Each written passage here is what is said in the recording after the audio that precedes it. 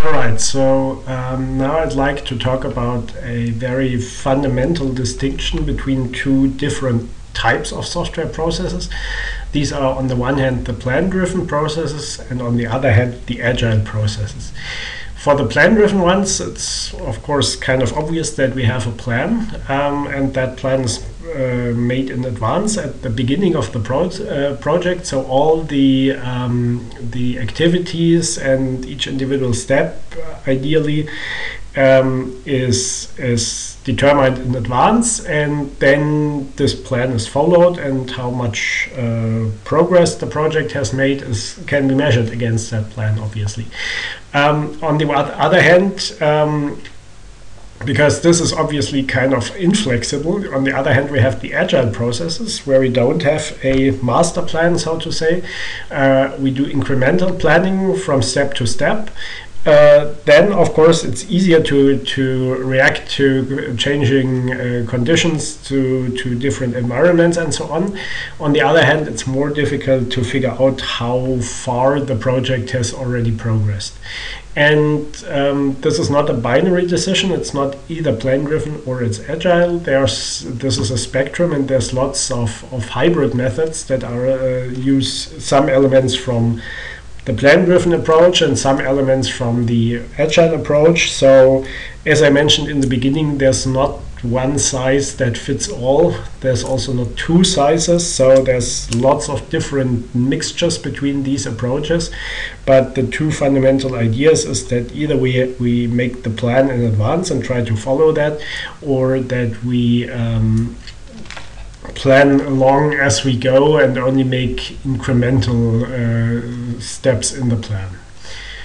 All right, so now I'd like to show you a couple of software processes. One is the very widely used and very old waterfall model, and a couple of other traditional models that are quite far on the plan-driven side of things. And then I'd like to talk a bit about incremental development, which goes more toward the agile side of things, and also reuse-oriented development. So first of all, the waterfall model. This is probably something a lot of you have already heard of. So this is originally from regular engineering, from construction engineering and mechanical engineering. And so the way this system works is that you start off with a requirement specification, then you do the software design, then you do the implementation and unit testing, then the integration testing, and then finally the maintenance. And so if you do it like this, then it's quite obvious that this is very inflexible. So every time you are finished with one stage, you progress to the next stage, and there's no intention anymore to change anything, for example, in the requirement specification after that's been completed. And yeah, for that reason, it's obviously quite hard to react to any changes that appear later in the process. The original idea behind the waterfall model actually included these sort of loops that we can go back to earlier stages and revisit them.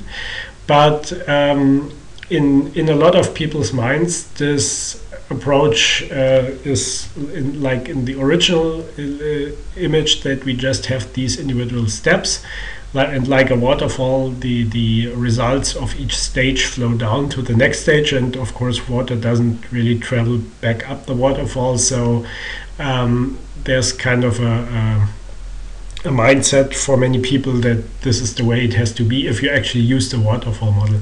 But the original idea was that you can also go back to earlier stages, which of course makes it a lot more flexible. But in practice, this doesn't happen as much. So each of these phases obviously has a very clear end result. So this is a plan-driven process. Often you have kind of an end of each stage with a sign-offs that everybody involved kind of agrees on one specific set of documents. And so if you need to go back and change something in those documents, then it's obvious that this is actually expensive, because then you have to involve a lot of decision-making people once again for a second iteration and so on. One approach where the waterfall model actually makes sense is if you have very safety critical systems, something like the engine control unit in a car, for example, where it's really important that everything runs according to specifications, and then it's also not such a good idea to change the specifications on the fly. So here it actually makes sense to fix the specifications early on, because everybody needs to be able to rely on that, and then you progress through the rest of the stages step by step. So for these kinds of safety critical systems, maybe you actually need a formal mathematical proof to verify the correctness of the system, and this is also usually only possible if you have a very clear and unchanging specification which you can verify your system against. So for these kinds of applications, waterfall model actually makes sense, but as it's very inflexible, and it's kind of inflexible by design, even in the modified version, it doesn't work as well for many common, let's say, interactive prototype projects. There's a lot of other software process models that also kind of are similar to the waterfall model. So for example, there's the rational unified process. This is based on many ideas behind UML, and it's also very much focused on a business perspective. So if you look at this example, we actually have iterations here. So there's 2 elaboration phases, there's 4 construction phases, and 2 transition phases. So as you can see, for example, testing happens especially in between those construction phases and at the end of the transition phase, and implementation at the beginning of the construction phases, and so on. So this already kind of is a little bit of a mix between plan-driven and agile. So it's still mostly a plan-driven process, because a lot of for example, the business modeling is happening at the beginning and the requirements engineering.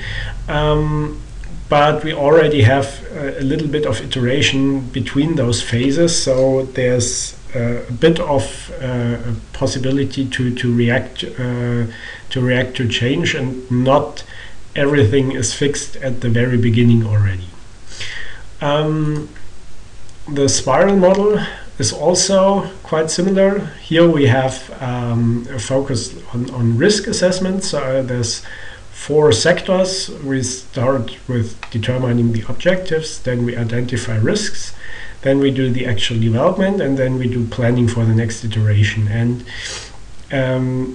every iteration of the spiral basically adds another chunk of functionality. So first we start with a concept, then requirements plan, then a very first prototype, then the second prototype, then the operational prototype, and then we're finally done.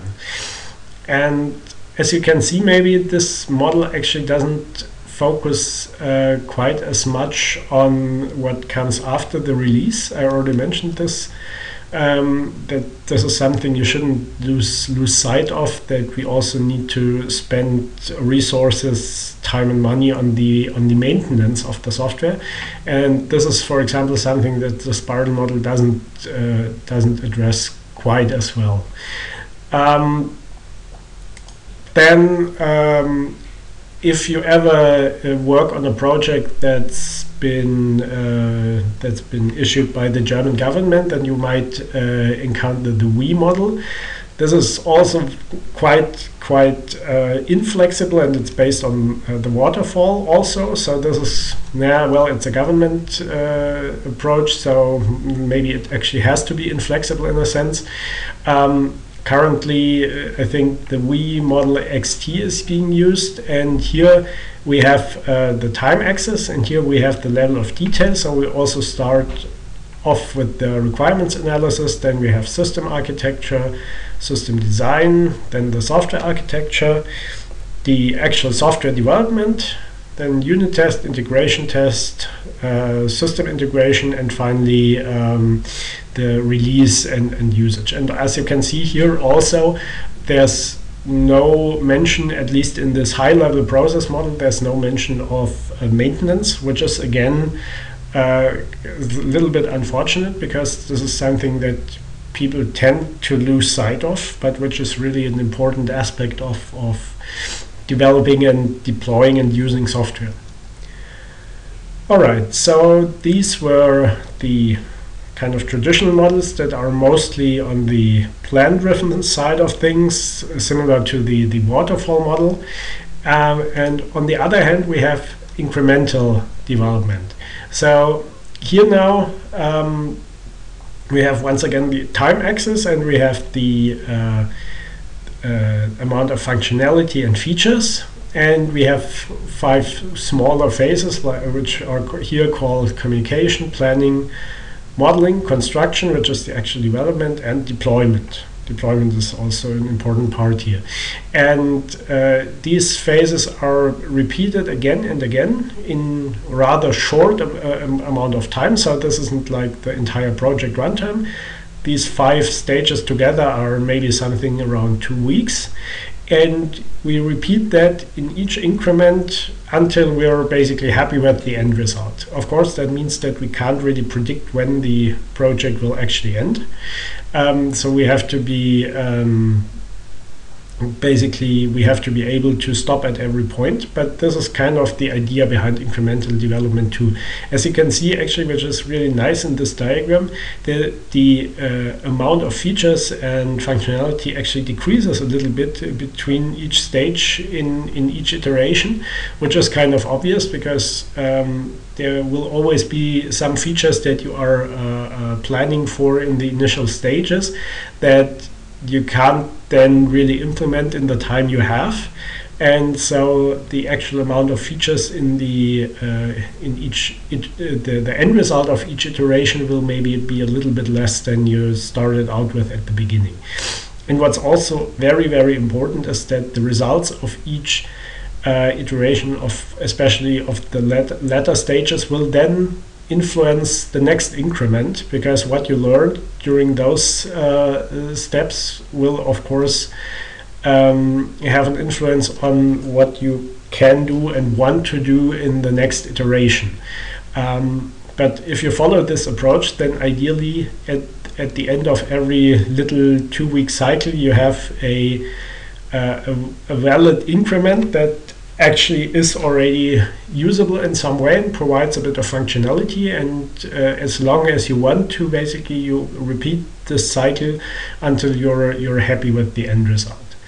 So this is often also called evolutionary development, and it's kind of the fundamental idea behind most agile processes. So we take only a few weeks to develop a prototype, and we test and discuss this with the actual customers, and we repeat that cycle until everybody's fine with the outcome, basically. And especially if you have applications that are going to be used by end users that have some sort of graphical user interface, let's say it's a mobile app or a website or whatever, then this is an especially valuable way of developing these kinds of interactive applications. Then one variant of this, which is kind of a hybrid of what I already talked about earlier, this is reuse-oriented development, where a big focus is that we want to reuse and adapt existing components. I already mentioned that this is a lot easier now thanks to open source software. if we don't want to make large modifications, then of course we need to make some compromises regarding the requirements. So here it's called requirements modification. We actually need to compromise a bit based on what is available on the market right now. Of course, we can adapt and reconfigure the existing components up to a certain point, but if we want to be really quick, then maybe we can't afford many large modifications and have to scale down our requirements a bit. Especially in a web context, this is very often used because if you're developing a web application, then you're usually not starting by actually building a web server, but you will just use Apache or whatever, Nginx, whatever is out there, and you will also not build a new database. You're usually using Mariah SQL or MySQL or something like that. So you won't reinvent the wheel, and this is really something you should be wary of. But you will use existing components as far as possible, and maybe just write a small PHP application that is then sitting on top of all the rest. So this is actually something that is being done on a daily basis by a lot of people, and which is quite an important thing to keep in mind, that it's not necessary to build everything from scratch. All right, so one other important aspect I'd like to talk about is how to deal with change. So during your software development process, things will inevitably change, except in very, very specific circumstances, like, for example, when you're developing a very safety critical system, then a lot of specifications will be fixed in advance, and it's very unlikely that things will change. But in any regular project you will have changing circumstances, and there's two ways to deal with this. One is called change avoidance, that is then done using so-called prototyping, and the other aspect is called change tolerance, which is then incremental delivery. So let's look into each of these approaches in turn. Prototyping means that we really quickly iterate over prototypes and put them out to users. This is always helpful during all the phases of software development, during the specification phase, during the development phase, and the very early prototypes might not even contain any sort of code. So if you're studying HCI, then you might actually have heard already of the concept of paper prototypes. That means that you actually take just a plain sheet of paper and a pen and make a sketch of how the user interface would look like. And then you put that in front of a prospective user and ask them to act as if it was actually a proper user interface where you can click buttons. And when they click a specific button, then you just give them the next sheet of paper with another screen of your sketched user interface. And this already helps you, for example, to figure out flaws in the logical flow of the program, for example. So you never need to write a single line of code for that. You just need a pen and a paper, a couple of sheets of paper, and 5 minutes of time, and then you can already do a first mock-up of your user interface. You can also have functional mock-ups, so you can, for example, create something that looks and acts very much like a functional user interface in PowerPoint or in HTML. If you have very complex requirements for the backend of your system, so for example, if there's something like an image recognition part, then you can also use a technique that's called Wizard of Oz. And if you know the fairy tale, then the whole point behind the story of the Wizard of Oz is that there isn't actually a great powerful wizard, but there's a little guy behind the curtain pulling strings and making things happen. And this is actually the whole idea also behind those prototypes. So if you have a very complex image recognition task in your software maybe, then for a prototype you don't actually need to implement the whole image recognition, but you can just sit somebody in front of another computer in the next room and have them execute the image recognition. So click on the relevant parts of the image, so just have a human do it, and for the user it will look like the computer is actually doing the task, even if you haven't implemented that yet. So there's quite a lot of ways to create prototypes that help you already get feedback on your software from end users without having to build the whole thing from scratch. And what's also important is that you should always be prepared to throw a prototype away and create a completely new one based on what you learned. For the paper prototypes, it's kind of obvious. You throw them in the bin after you're done with them in any case, but you should of course write down what you learned. And even for the functional prototypes, you should also always be prepared to do away with at least one iteration and start from scratch, because it's often easier to actually build a next level prototype once again from the beginning, and not attempt to like change an existing prototype so that it fits with what you learned. So sometimes this can actually be more difficult than just starting again anew. All right.